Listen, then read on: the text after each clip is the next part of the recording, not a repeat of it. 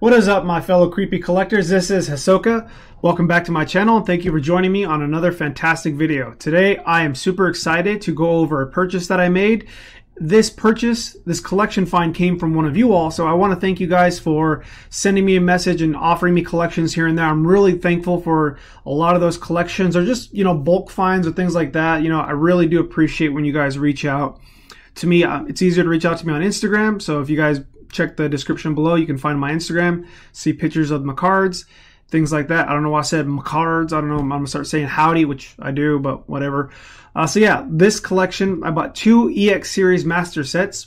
One of them was EX Unseen Forces, and the other one was Delta Species. I paid $3,500 each, and they are basically pack fresh. There's a little bit of centering issues and typical corner stuff that happens. I've opened 4 or 5 Unseen Forces boxes, so these are really good quality. So I'm very happy. So without further ado, let's go ahead and let's get into the video. So today we're going to go over Delta Species first, then we're going to go into Unseen Forces. So I'm not going to show you guys the commons and uncommons, just because you're going to see those in reverse. And you're going to see all of the EXs and the gold stars. So let's see, Delta Species, I said that first. So let's go ahead.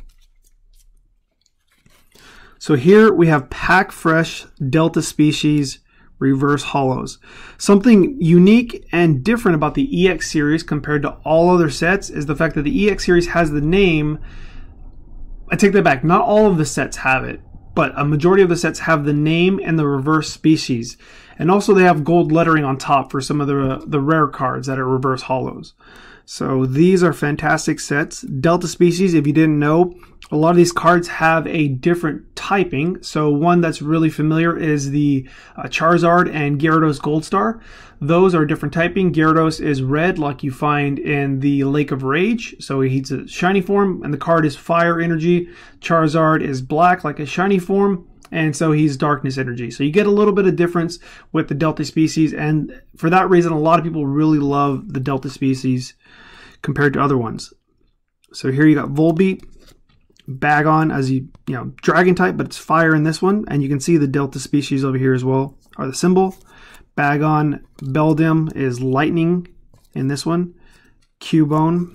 And here are some of the big cards in the set. I know they're commons and uncommons, but you get the ditto forms of the starters and Geodude. Not sure why it was a Geodude, but yeah. I think I graded this back in the day and sold it for $70. This card in a PSA 10 is like, I don't know, 500 bucks. It's a really interesting card. They're clay. I believe these are clay, which is Yukamori. Probably pronouncing that incorrectly, but these are really popular cards.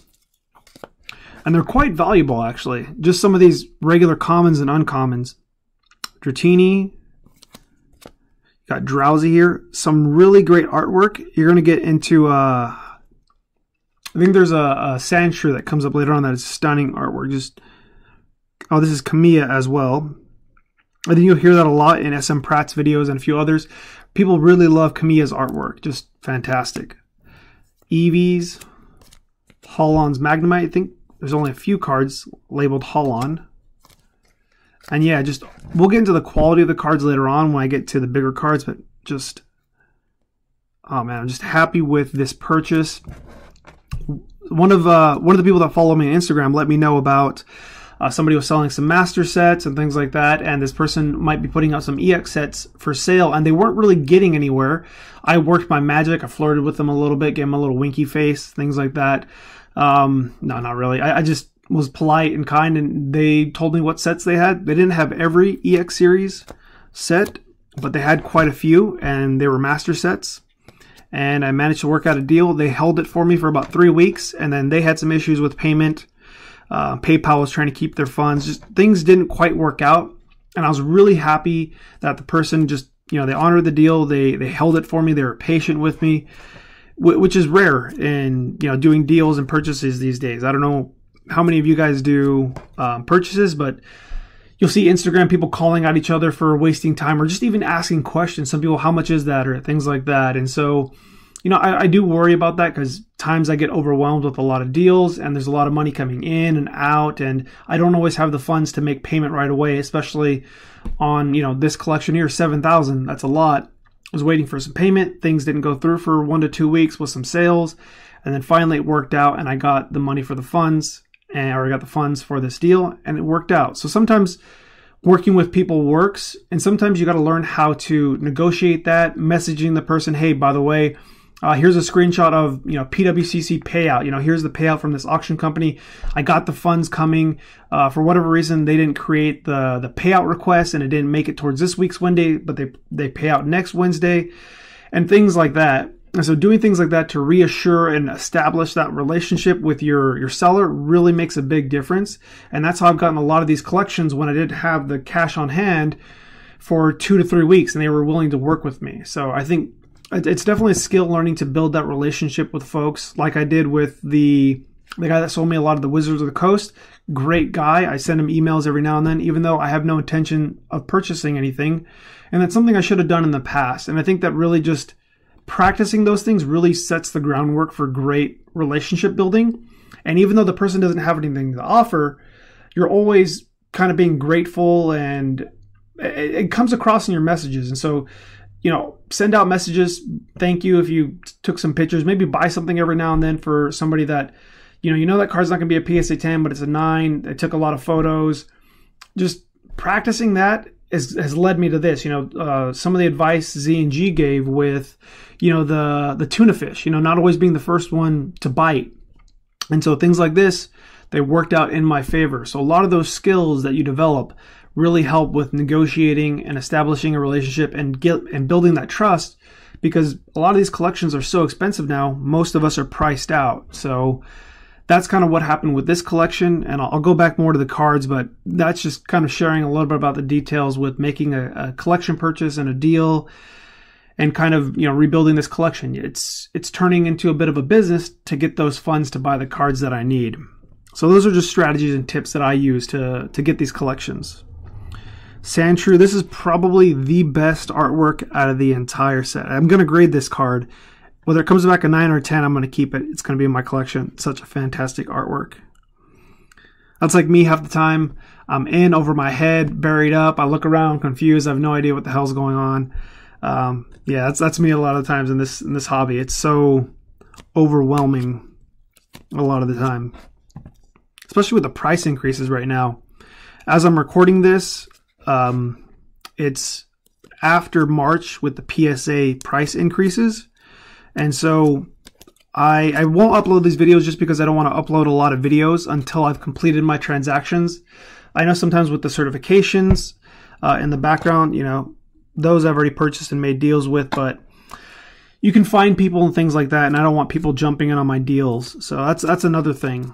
One thing I don't like is when people cover the certs. I always find that interesting, but now that I'm getting into these deals and people are willing to pay double or triple market value just to find a card that they want, oh man, Master Ball. You kind of have to be careful and protect yourself a lot of times. You know, covering the certs for cards that I have, there's cards that I haven't even shown that I bought months ago. I mean, God, almost a year ago, and I haven't even shown them off just because I don't want people to know where I got them from during the meantime. You know, there's deals that I'm still working on, and I just don't want people to hop in on them. So that's kind of where I am with that, and why I don't show a lot of the cards that I buy right away, or I don't publish the videos until the deal is gone and like a month has passed by. So some Delta Species regular holos. We got Beedrill, Crobat, Dragonite here, I mean electric type, Espeon, Flareon, Gardevoir. I did pick up some of these, and quite a few of these are off in my PSA submission, and they should hopefully be back within the next 2 to 3 months. Hopefully I'll add some cards to the collection, but if not, I paid $10 a card, and a lot of these cards are $100 to $200 in a PSA 9, so I paid like $10, $15 for some of these holos. $10 a card, $25 total. It's easy math, and it's like, you know, if the card sells for $100, PSA 9 on average, and I paid $25, that's a $75 profit, and there's more than 100 EX series cards that I graded.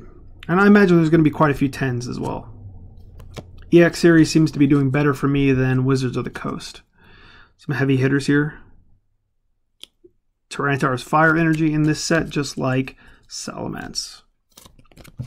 So yeah, those are some of the Delta species. Let's get into Unseen Forces, my absolute favorite set of all time.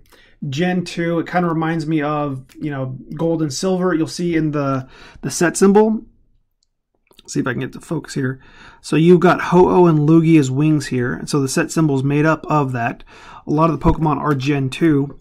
And it reminds me a lot about Neo Genesis. Neo Revelation. The artwork for the regular holos is incredible. It's not until recently. Look at this for Alligator. That's just some fantastic artwork. I'm lucky to have picked that one up in a 10. Flareon as well is such an awesome artwork.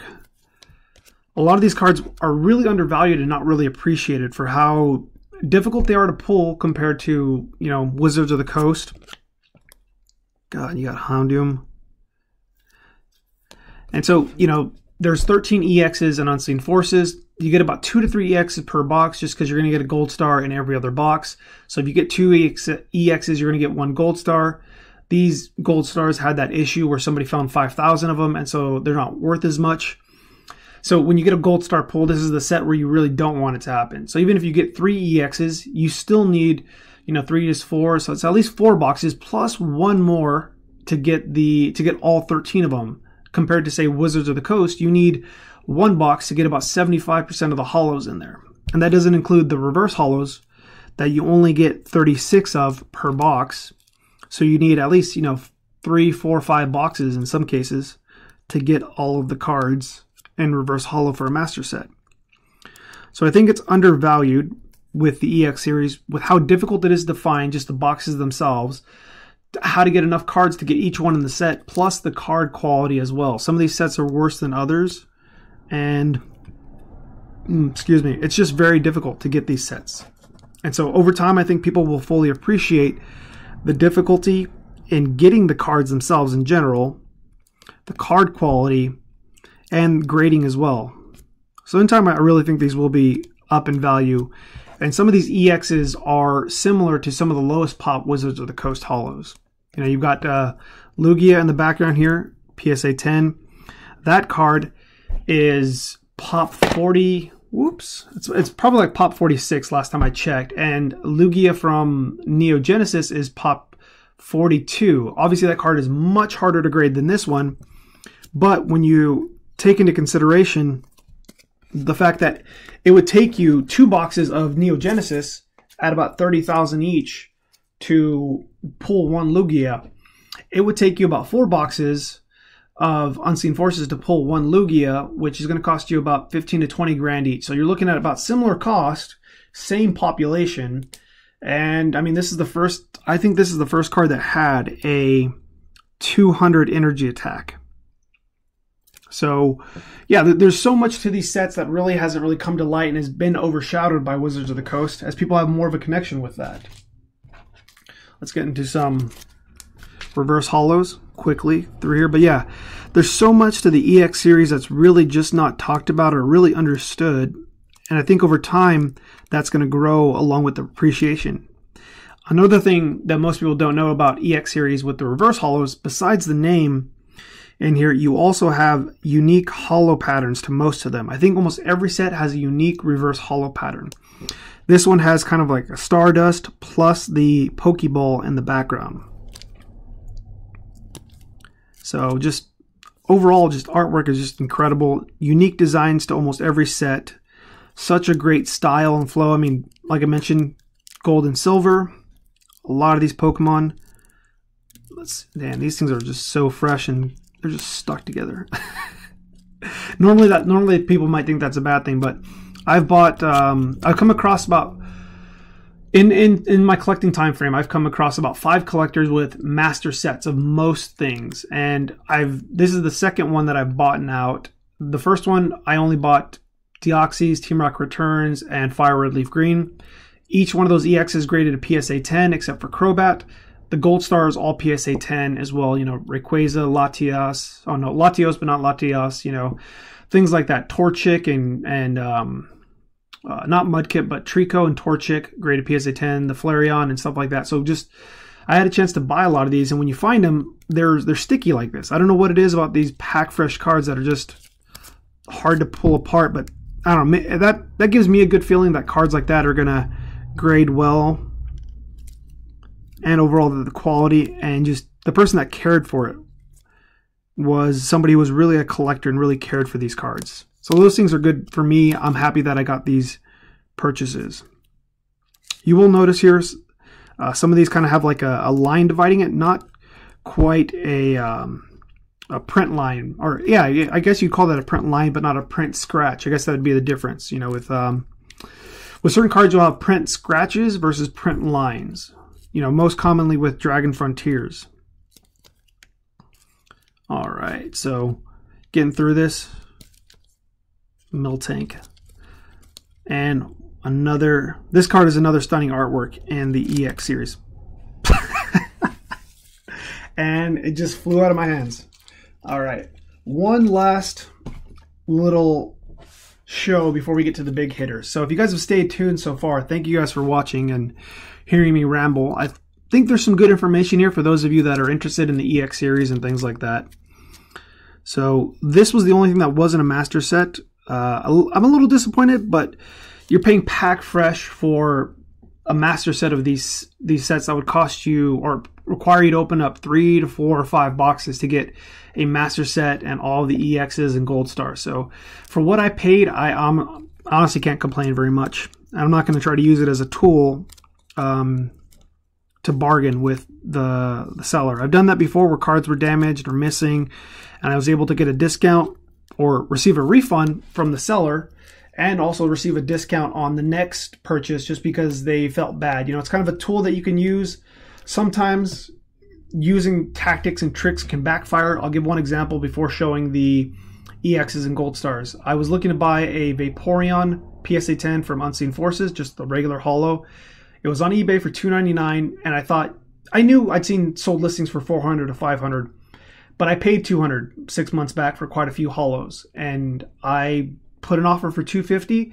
The guy got back to me and raised it up to $500 because the last sold listing on eBay was $465. So sometimes using these crutches or these tools or these tactics to kind of, you know, I don't know if you want to say manipulate or kind of bargain or negotiate with your seller or the collector that you're finding, but sometimes these things backfire when you just don't buy for the price that it's at, and you often miss things. So then, you know, 6 months to a year later, when the cards come back from PSA, you got a better grade than you thought, or the prices have gone up, things like that. So be careful sometimes when you use a lot of these tools to negotiate. Sometimes it'll backfire. A lot of times the items are more scarce and it's in the seller's favor to just wait for somebody to pay full price. Or, you know, sometimes these days wait for somebody to pay double or triple market value because they got more money than brains. So you never know what's going to happen. So here are the big daddies of the set. So we got T-Tar, one of my absolute favorite cards of all time. Just look at the holo on this card. The background, the design, 4 freaking attacks. Look at this. I mean, I'm losing control right now just looking at it. This is just shattering my brains. Like, I'm derailing the conversation. I can't even... I'm just going to mix it up a little bit. You know? But yeah, this is just a stunning artwork. Oh man, I have it in a 10 in the back. I might save this one just because it's off center and get a autograph with it and get it autographed and graded for my collection. I think I would really like that. But the quality is just no scratches. This one's off center, not going to get a 10. So I'll go over some of the quality here. I mean, just look. No scratches. I mean, holy crap. Just look at that. Let me see if I can get up in here. Let me get all up in here. Oh, shit. Yeah, I don't want to take too much time with showing off the quality of the cards, but just, goddamn. No freaking scratches. I mean, on the back, you do have some corner issues right there, but this is, besides centering, I mean, it could still get a 9. I doubt it would get a 10. It might get a CGC 9.5, but this is just, I mean, this is the quality of this set, and it's my favorite set. If I I just put it in a binder, I honestly wouldn't care, but I need the funds to pick up the other cards that I don't have, and I don't mind buying PSA 9s later on or CGC 9s to build my set. But yeah, the quality is just freaking unbelievable. Let's get into some more cards here. Oh man, just amazing. I love this set. You know, I for me it's nostalgic just because gold and silver were the sets that I played. You know, as a kid, you know, we didn't get weren't poor, but we weren't rich. It's just I didn't get to start playing Pokemon until gold. I just couldn't afford, you know, the batteries nor the Game Boy nor the games. So it wasn't until much later that I actually got into the games, and I was really able to enjoy it. And for me, hunting down Tyranitar, powering him up, and getting him to the point where I could take down the Elite Four with almost Tyranitar by himself, it was just, to me, that's just peak Pokemon. Is just Pokemon Gold. Just favorite generation Pokemon. You got Kanto and Johto regions. I mean, most of the games now, they skimp on it, but just, you honestly can't compare. And then Heart Gold, Soul Silver, oh my god. Just, that game is just, it's incredible. I love it. You know, it's just a fantastic game. Maybe one day with kids, I'll be able to let them play those games remastered on the Switch. Celebi, probably the most, just look at, so the reason I love this card is because in Japanese, you get some of the shining cards and you get some of the crystals that have this, it's almost like just a gloss layer of just like sprinkled, just hollow pattern. It just looks stunning. It's like it's floating over it. It just gives it this fuzzy look. And in English, I think that this is the only card that comes close to having that same amount of hollow pattern. Just how much. And then look at perfectly just a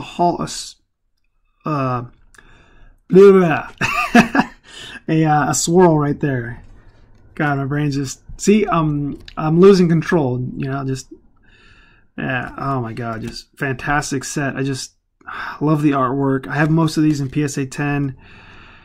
And I want a binder set as well, so I've picked up lots of extras. I mean, look at me. I'm ecstatic like Blissey. I'm just like, I'm about to roll out of here after this. I got so much energy I need to, it's like a tsunami of energy is just coming over me right now. Just, I mean, are we talking about Pokemon or just other things right now? Just, I don't know. I'm excited. This is just, I love this set and just the artwork.